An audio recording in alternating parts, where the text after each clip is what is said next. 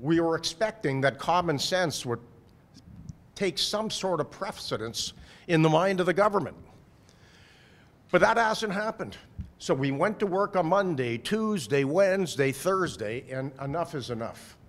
Because if the government is going to disrespect us, then we have no option but to pull our resources tomorrow and start a full-scale strike at the Crown corporations. I'm saying this candidly with total disbelief. I can't believe we're in this situation.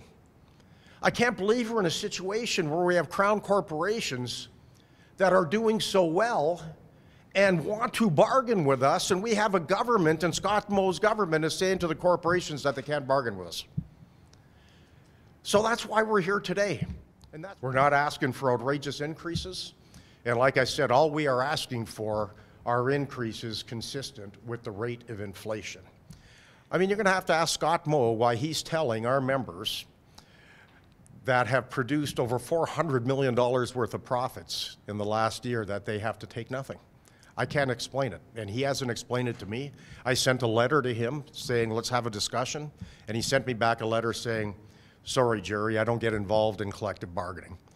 It's kind of like the old wizard behind the curtain in The Wizard of Oz. You know, he's pretending that he doesn't exist, but he's playing no role, but the simple reality is he's behind the curtain calling all the shots. My team has been here all week.